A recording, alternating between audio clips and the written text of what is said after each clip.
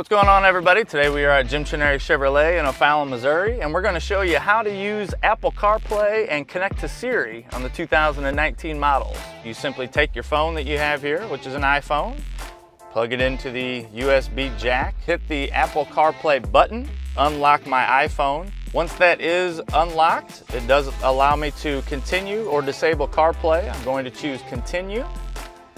Now that my phone is connected to Apple CarPlay, you can see that it does have all the apps of the regular iPhone. It obviously allows me to listen to my music. So if I want to listen to a podcast, all I'm going to do is simply hit the podcast button, push play, and the podcast does play through the speakers of the 2019s. To check out this feature or any others that we do have on the 2019 models, you can visit us in Union, Troy, or O'Fallon, Missouri, or go to our website, jimtrenary.com.